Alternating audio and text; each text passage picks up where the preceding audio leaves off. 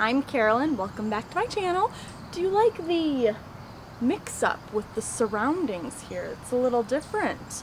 It's a little out of the box, but not only is this video about Venus in Virgo, but the sun is also in Virgo right now along with Jupiter, so there's a lot of Virgo energy, and Virgo is an earth sign, and knowing Virgo very well, trust me, that's a huge part of the sign Virgo. They love nature. Virgo loves nature. Put a Virgo in nature, take a Virgo on a hike, and they'll finally stop thinking about everything. They can really connect with the nature, the world, the earth. It's no different when your Venus is in Virgo.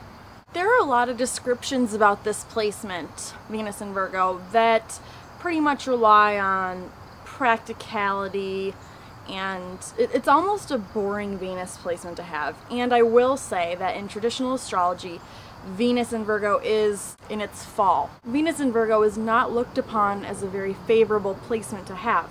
And it's easy to see why one might come to that conclusion, because Venus, as we've learned throughout this series, Venus is about love. Venus is about our values.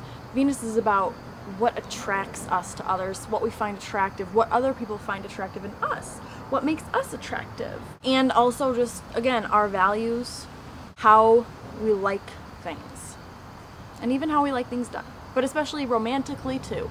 So in Virgo, of course, it's Virgo season. Virgo is all about the details.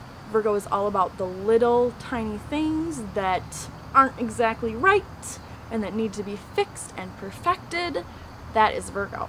So it's kind of like a little perfectionist critiques everything that might give your heart joy if you are a Venus in Virgo. Now, it's not as bad as it sounds. And I hope that the sound out here isn't horrible. But anyway, it's not as bad as it sounds because it gives the Venus in Virgo person a lot of talents that they might not otherwise have had. It's kind of like a little shade on your personality. Throughout my study of astrology, I've discovered that there are certain placements that have a bigger impact than others, and some placements that just kind of throw a little seasoning in. Some placements are the ingredients, the main meat and potatoes, if that makes sense.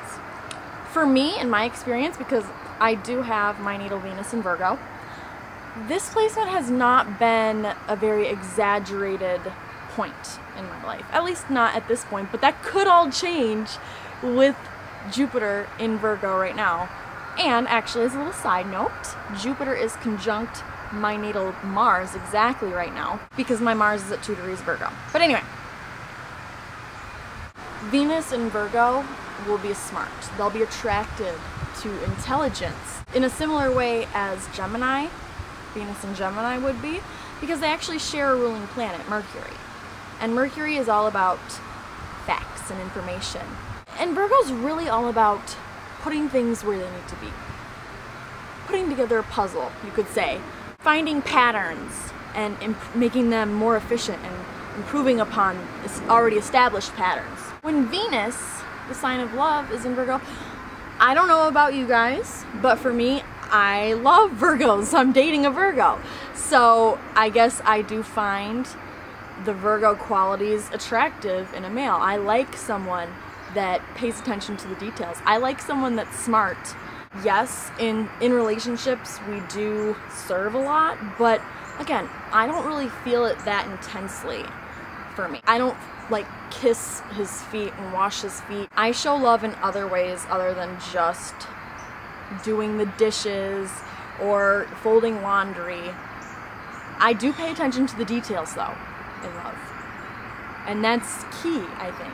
You know, it matters to me if someone is paying attention to the little things, especially when we're in a romantic relationship or even a friendship or even, you know, a platonic relationship with coworkers, yada yada, because again, Virgo, it's the 6th house energy. It's kind of the work energy.